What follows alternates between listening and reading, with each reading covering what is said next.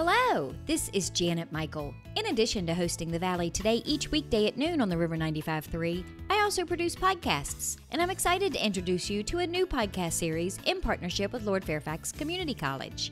Having provided higher education and career training for the past half-century, LFCC is tightly interwoven into the fabric of the Northern Shenandoah Valley and Piedmont regions. Join me every week for conversations with current and former students to hear their funny and inspiring stories as we learn about their journey to higher education, the role that LFCC has played, where they are now, and where they plan to go. We'll also talk to current and former professors about their experiences and best memories of LFCC over the past 50 years. Get every single episode as they're released on our website at theriver953.com under the podcast tab, or you can subscribe for free in Apple Podcast, Google Podcast, on Spotify, Amazon Music, wherever you listen to podcasts. Just search for LFCC Stories.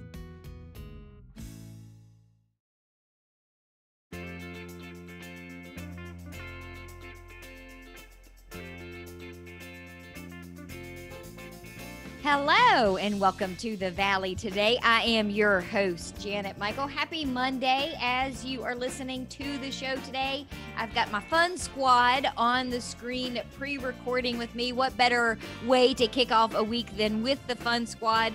That is, of course, Tony Baker, Chris Konyar, and a new addition to our fun squad is Sarah Young. They are all with Frederick County Parks and Rec, and spring is here, y'all. The weather is nice. Things are happening. This must be your favorite time of year. Absolutely. This is definitely when we're ramping up and, everyone's getting outside and school's about to be out. So, there's a lot to look forward to in terms of the coming months. Sarah, I would imagine that the minute the temperatures go above 72.5 degrees, at least for me personally, you are the most popular person in and around Frederick County Parks and Rec because you're the pool chick. You're the one that handles all of the aquatics and all of the water related things. Are you like the most popular person this time of year? It seems to be. Yeah, this has been a busy week for me, for sure. We're already getting drive-bys by the pool. We're out there painting and people are cruising by. Are you guys open yet? Not yet, but we're getting there. So when is it scheduled to open? We are open on time this year, Memorial Day Saturday. We open at 11 a.m. for general swim. And then what are the hours after that? Do they change or are they pretty standard until fall? We pretty much leave the general swim hours, as they are. We are going to do ticketed time slots again this year. We started that last year with, of course, diminished capacity, and we're going to go ahead and continue that. It worked well for staffing and, just for general organizational purposes. So we're going to have 3 time slots, 11 to 1. They're 2-hour time periods, 11 to 1, 1:15 to 3:15, and 3:30 to 5:30. So, as we get our capacity numbers updated, we'll be packing the pool. You can open up more ticket slots, yes, but that really absolutely does kind of make sense. Yeah, it works well. And I mean, people are good with the system. They're already purchasing slots. We had a lady and her daughter purchase all the way through mid-July. Love the pool. So they're really excited. Yeah, it works well. So what else is happening pool-wise? Are you guys still doing lessons? Do you have teams? How is all of that interacting with the new COVID lessening of restrictions? We are doing our swim lesson program. It's very popular each summer. We have group lessons and private lessons. We have 3 time periods for that. Now they run Monday through Friday this year, which is good for a whole session. It's going to be Monday through Friday. And then private lessons are, of course, just individual days. But we have a 9 a.m. option, a 10 a.m. option, or a 5:45 p.m. option. And that's at both pools, Clearbrook and Shenandoah. Now, is that children and adults, or is it one of the other? Children and adults. We are in the process. I am, looking for an adult swim lesson instructor, actually. We're going to start, I've got the pulse on that. We've had some inquiries, so we're going to try to, branch out and offer some adult private lessons. I know who not to get. He's in the Exactly. top of the screen on my Yeah. I was computer. waiting for it. I was man. I laughing was about waiting that. for it. Here we Yeah. go. Yeah. I was actually is our baiting first you candidate. because if you said that you did adult lessons, I was going to ask how much they are, and I was going to sign Chris up for adult swim lessons. That was going to be my. That's a great idea. Early birthday present. But I'm not sure I wouldn't want to do that to any instructor. That's an awful lot. That's a big, piece to chew off there. Yeah. Oh, here we go, man. Yeah. You're off and running. So how about swim team? We have swim team back. We are based at Sharando. This year we don't have swim team at Clearbrook at the present time, but Sharando, more than fills the void. They're very active, very excited. We have our meet schedule already done. We're part of the Shenandoah Valley Swim League. And, we do weekly meets, usually Saturdays, but we have some, weekday meets as well. So it's a fun time. It starts early June and runs through the end of July. Capacity restrictions are going to start to go away the end of this month. Yes. So you're kind of taking some of the pieces that you learned through the pandemic, still keeping them in place because they still make sense, but everything else is kind of open and back and ready to go. Oh, absolutely. Yeah. I mean, this whole year has been a learning curve, for our department and just in general. Aquatics, of course, was different last year, but, we're taking some of the things that work and building on it and just trying to offer more and do more and branch out from there. Can I still rent the pool for a party, or say I want to rent the pool for a couple hours, invite some of you guys to watch Chris get his swim lesson? Can I do that? Oh, yes. Rentals are very popular. I would say you might want to hurry if you're going to rent the pool, because we've had a lot of the slots taken. We do Friday, Saturday, Sunday night rentals. And we do 7 to 9, 9 to 11, or you can do the whole kit and caboodle for 7 to 11.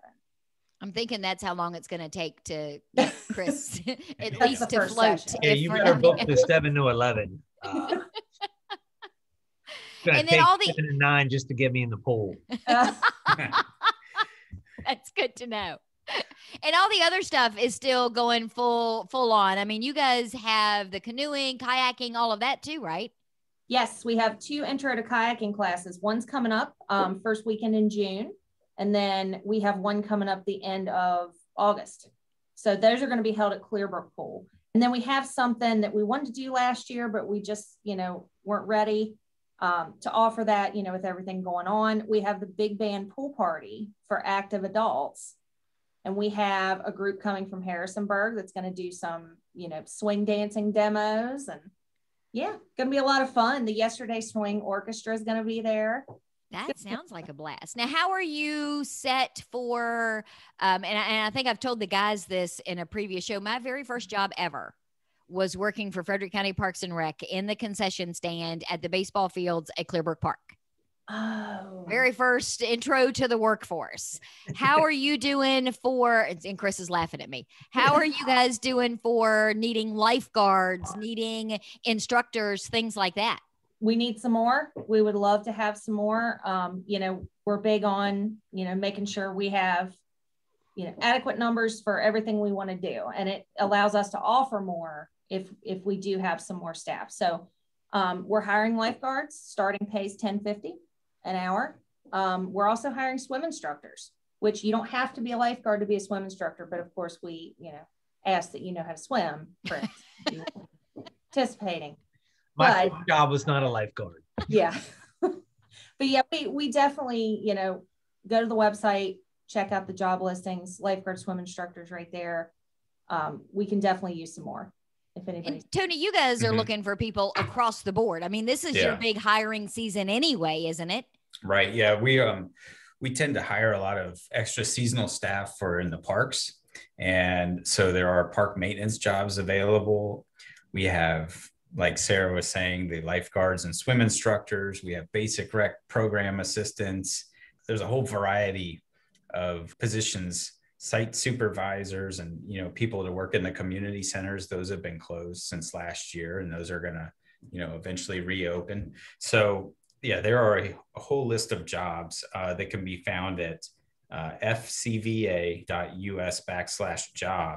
or you can just go to the fcva.us website, the county website, and go to departments and go to HR, and you can find a whole list of not just all of our jobs, but all of the jobs that are, available that the county has open right now. Chris, Tony mentioned BasicREC jobs are available. Do you have to be a certain age to do that? Yeah, you have to be 18 to work in the basic rec program. So we're looking for, we were slated to open 6 locations this summer. We actually ended up adding a 7th, which, we need more staff, obviously. But if you're a high school senior that's interested in working with kids, or maybe thinking about going into a field related to kids, such as elementary ed, those type of things, or if you're a college student, and then even we do even have teachers that pick up a part-time gig during the summer since they're off. So it's a very fun environment. If you enjoy working with kids, again, we have 7 locations this year. The hours, we open at 6:30 in the morning and we're open till 6 o'clock at night. So obviously to fill those hours, we need good people and people that want to work with kids. So yeah, we're looking, obviously we would love for people to, and just like Tony said, you can go to the HR website and you'll see the job listings there. Whether you want to be a lifeguard or work with kids or park ranger. I mean, there's all kinds of different employment opportunities for everybody, but we are definitely looking. We need more people kind of across the board. And who knows, they might make a really good impression on Tony and he might let him come and replace you on the radio show. You would be so lucky.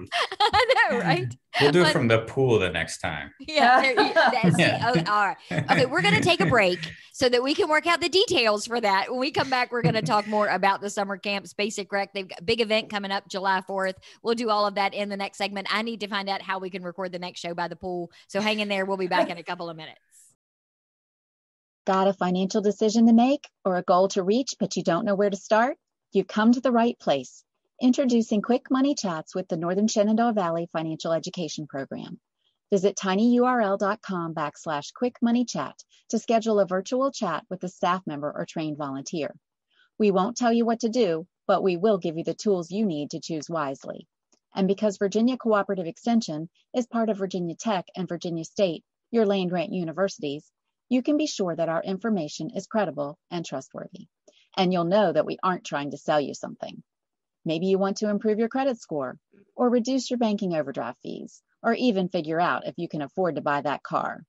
Sorting through tons of information on the internet can be overwhelming, and sometimes it can be hard to know who to trust. Schedule a Quick Money Chat and get the information you need to take action. Go to tinyurl.com/Quick Money Chat and get financial education personalized for you.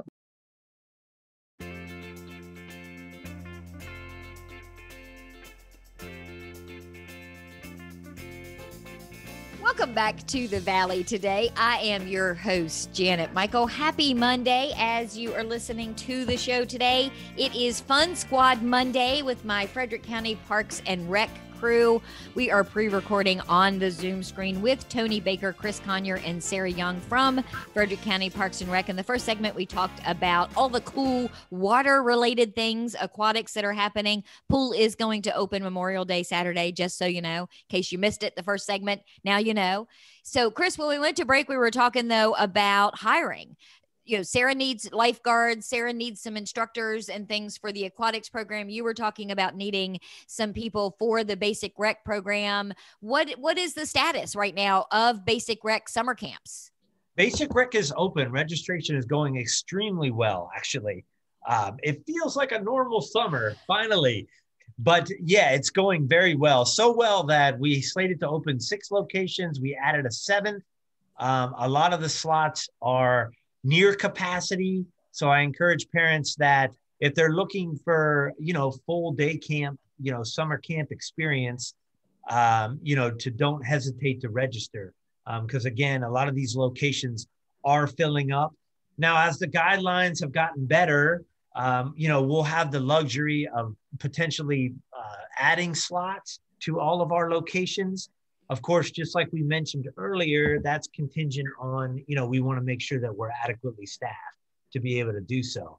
But the summer looks good. I mean, we'll be going to the pool. We'll be taking field trips. We've got a lot of great activities on site, to get kids involved, all kinds of creative games and activities. So it feels really good to sort of get back to, what we do last summer. It was the big hiccup. So we're trying to get back to where we were in 2019, and it sounds like we're on the right track.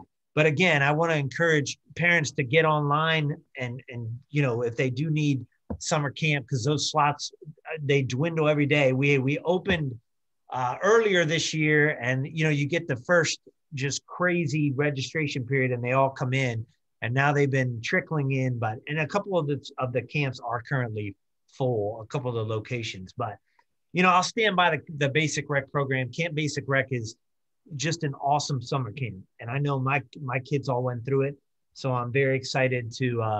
I was worried, coming out of COVID, to be honest with you, but it seems like we're on the right track.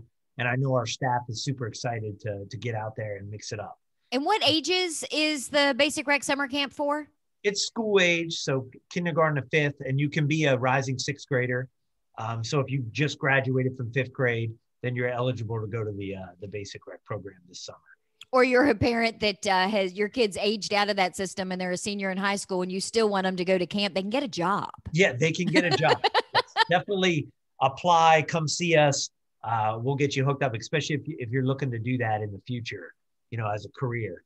And then along with BasicREC, holy cow, we have just a full summer of just all kinds of activities, new things. I'll start with the sports. It's great to see golf. I mean, listen to this list: golf, tennis, running, baseball, softball, volleyball, football, soccer, cheer, archery. I mean, and it's all in there. It's crazy.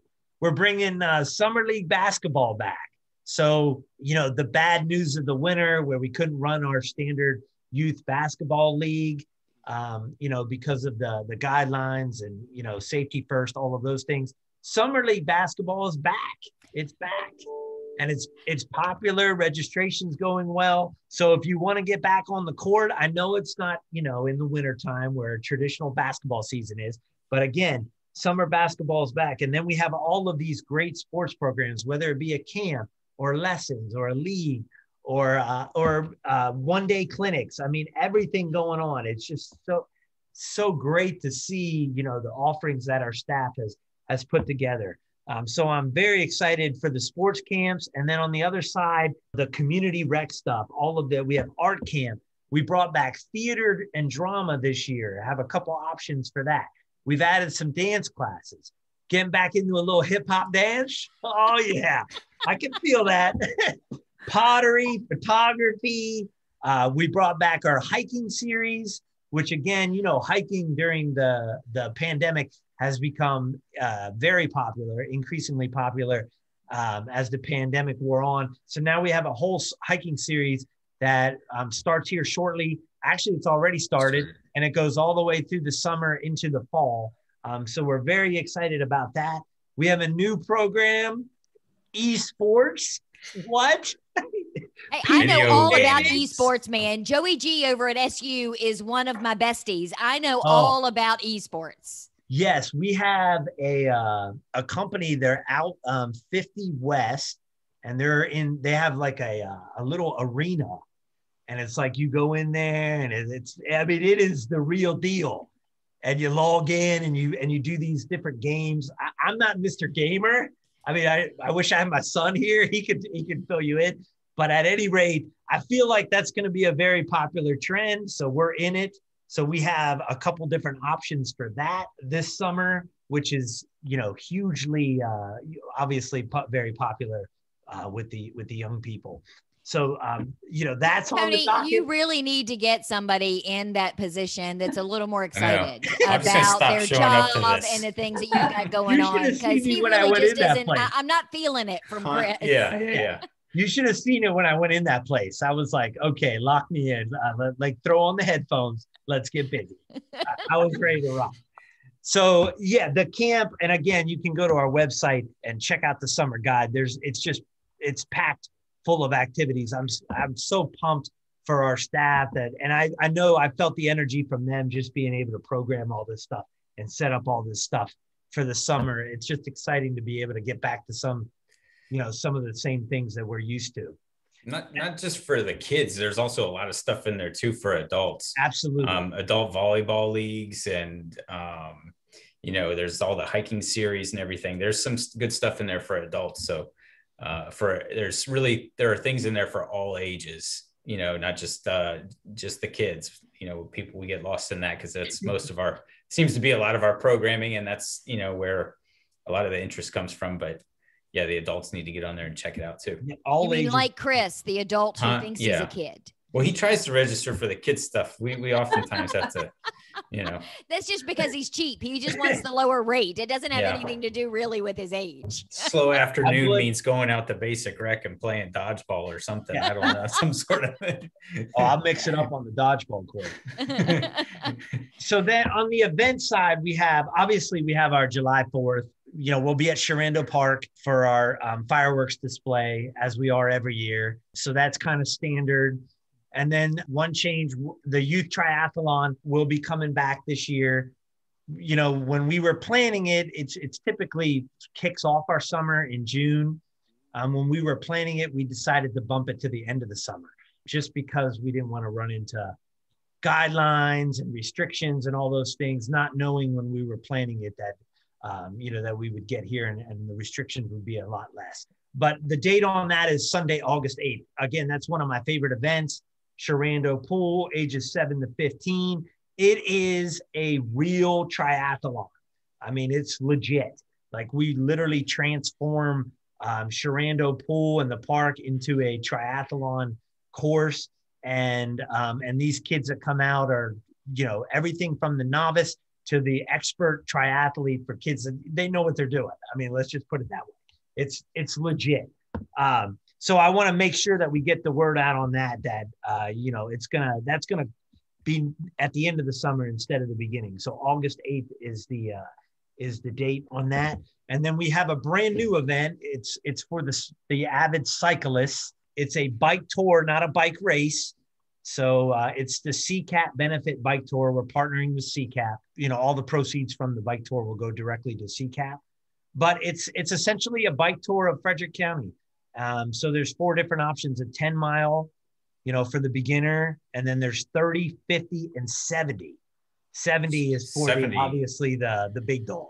70 goes to Strasbourg, right? Yeah, 70 is no joke, but it's really a cool concept.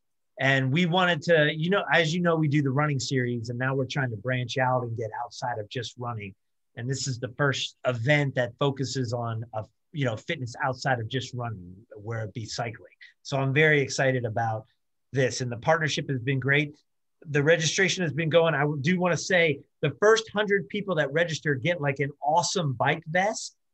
So right now we're at, I think it was 85. So there's only 15 slots left to get.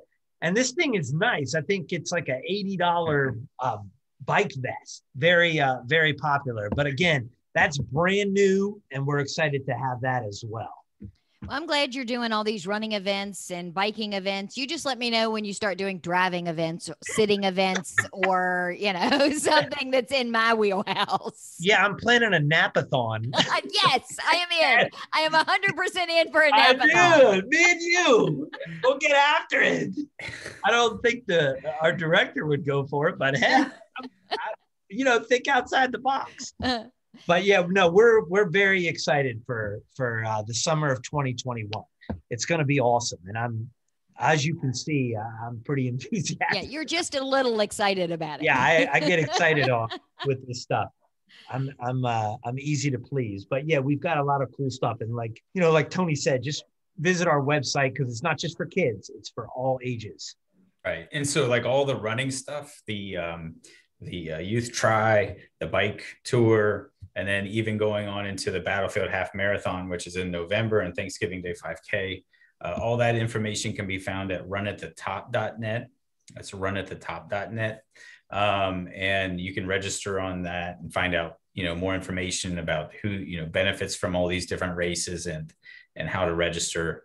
And then summer catalog, the summer programs, where do I go for that? The summer activity guide and links to all of the summer camp programs and summer programs in general, that can be found at fcprd.net. You can get to it through the county website. So just, search Frederick County Parks and Rec, and you can, fcprd.net though is the URL to get to our website. And Sarah, that's where I go to get my tickets if I want to come spend some time at the pool or making fun of Chris getting a lesson at the pool. Yes, that is correct. Yep, you can do everything from there. I believe you can also do rentals as well from there. Swim lessons, everything. And when does the pool open again? Saturday, May 29th, 11 a.m. So let's see, as people are listening to this on the 24th, it is this coming Saturday. I know, it's coming. Yeah. Crazy. I It's can't believe coming. Memorial Day weekend is here.